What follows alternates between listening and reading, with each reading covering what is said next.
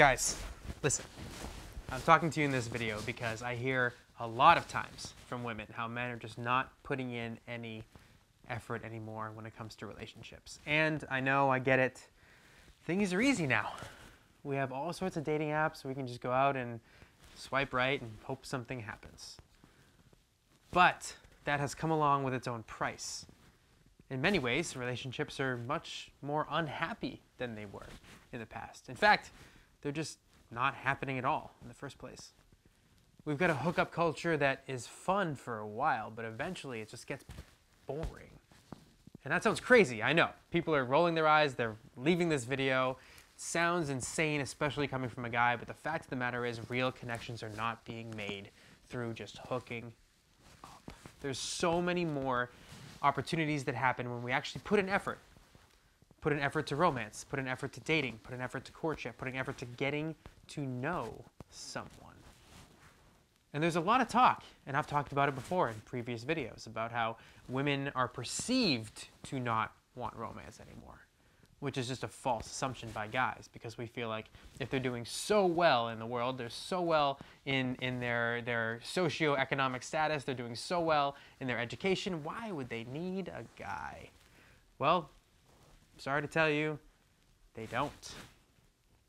They don't need you to buy dinner. They don't need you to pull out the chair. They don't need you to do anything. But they still want you to. They still want you to put in effort. They still want you to step up to the plate. They still want you to be romantic. And a lot of guys ask me, why should I bother? What is the point? Why should I step up to the plate when I can just go to bat at home on my dating apps? Honestly, guys, there's so much more fulfillment and connection that comes from actually trying that it can't be explained through a video like this. You just got to take my word for it. But not just my word. Look at all the relationships around you that are happy or not happy. This is where all this comes from. This is how I started talking and writing and coaching on this topic, is observing people, whether it was my own family or outside my family, that were happy in their relationships, and looked at what they did, looked at how they approached each other, looked at the communication, the effort, how much they tried for each other. And then I looked at all the people that were not doing any of that, that just wanted the hookup, that just wanted to swipe right.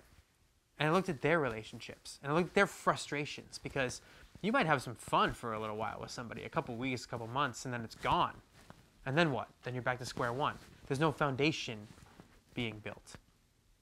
And women over and over and over again are expressing frustration to me and to everyone else that there's just not guys out there willing to try.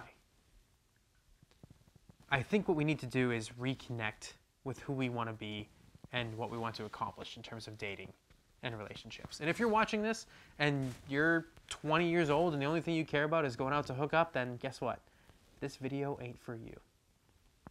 Because I was there and I understand that relationship sounds like purgatory. It sounds like hell. It sounds like, what am I going to do when I'm there?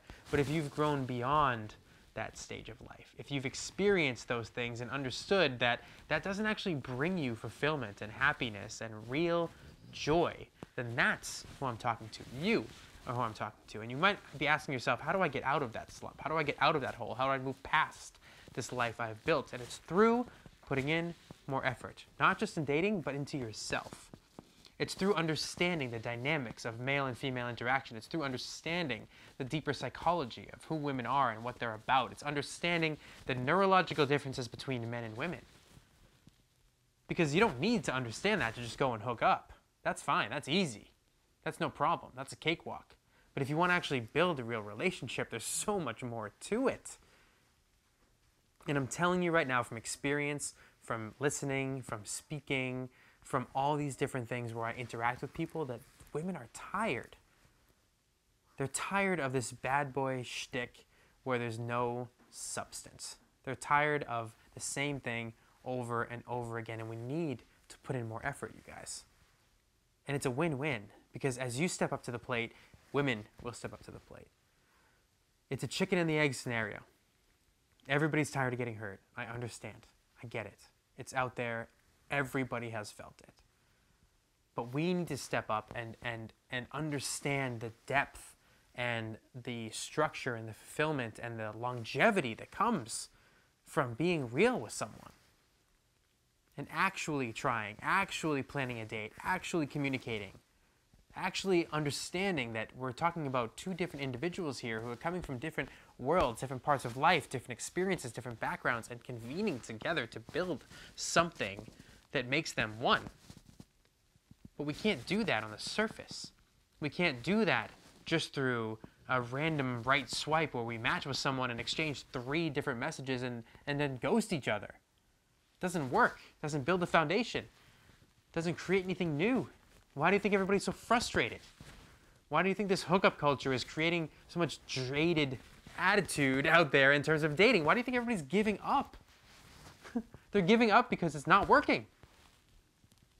And we assume this is the only way it has to be because it's the only way it's been for us.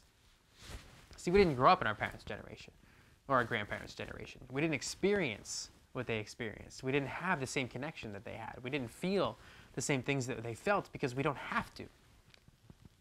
If we want to communicate with somebody, we don't have to send a note. We don't have to call their parents' house and leave a voicemail. We don't have to have someone hoping that we call them back at night because we get access to the phone one time. We just shoot off a message. And then the novelty is gone. The connection is gone. And we're not putting in the extra layers of effort to create it. So the only logical result is that the happiness that comes from that connection is also gone. Because if you lose the foundation, you lose the rest of the house. We're not building the foundation, we're just building the decorative parts of the house, and then the first storm comes along and sweeps it away. And of course, the logical reaction after that is, well, why would I ever build another house? We have to start building foundations again. We have to start creating things that last again. And we only do it through putting in more effort, taking more time. If we start a fire, we stoke the fire over time. If we leave the room for too long, the fire goes out. It's like setting off fireworks. It's beautiful. It's exciting. It's passionate. It's romantic. We captured it on camera a few times. And then it's over. But if we start a fire and stoke it and stay in the room and continue stoking it, it builds and builds and builds. And most of all, it lasts. But you can't do that without effort. You can't build a building that lasts without effort. You can't build a house that lasts through the storms without effort. You cannot build a fire that lasts without effort. You can't build a relationship that lasts without effort. And this is not for everyone, like I said. If you don't care about this topic, you stopped the video minutes ago.